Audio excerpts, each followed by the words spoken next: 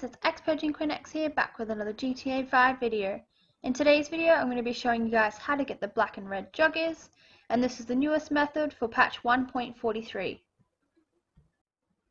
This method is a working method for both the male and female characters.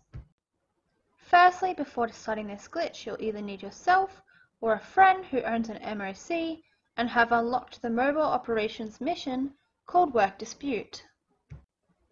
You'll need to enter your MOC, go up to the little computer, and make sure you click to play the job called Work Dispute.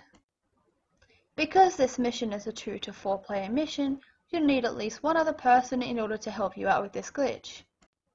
The unfortunate part about this mission is once it's started up, regardless of the settings, you don't get to choose which color joggers you would like. So if you don't get the color you'd like the first time, you need to keep trying it again until you get the color you would like. If you happen to spawn into the mission with the wrong colored joggers and that's not the one you're after, be sure to quit the mission completely and reload it again. Once you've got your friends in, start up the mission. You'll either spawn in with the black or the red joggers. You'll spawn in a plane mid-air, such as this one, and once it allows you to move, you need to make your way to your apartment, whether it's Eclipse Towers or elsewhere. Please be sure to take note of where your apartment is before launching this mission, as once you've launched this mission, your apartment will not show on the map. Once you discover where your apartment is and you've made your way there, you need to walk up to the blue circle to enter your apartment. When you do this, you'll notice that it won't spawn you in.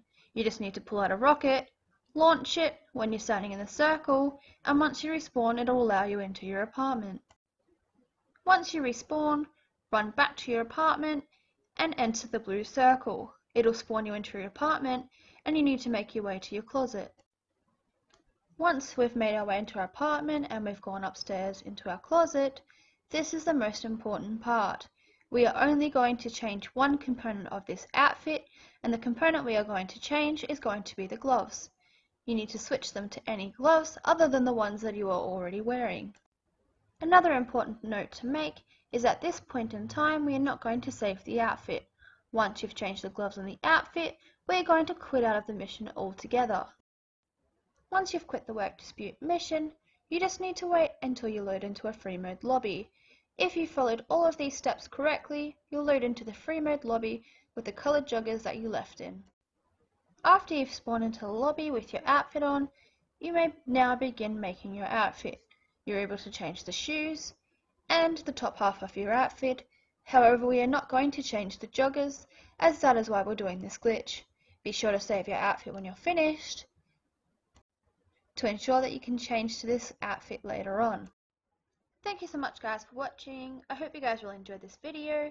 If you did, remember to smash that like button and turn on those post notifications so that you don't miss any other videos like this in future. And remember to hit that subscribe button, and I'll see you guys next time for more GTA 5 content.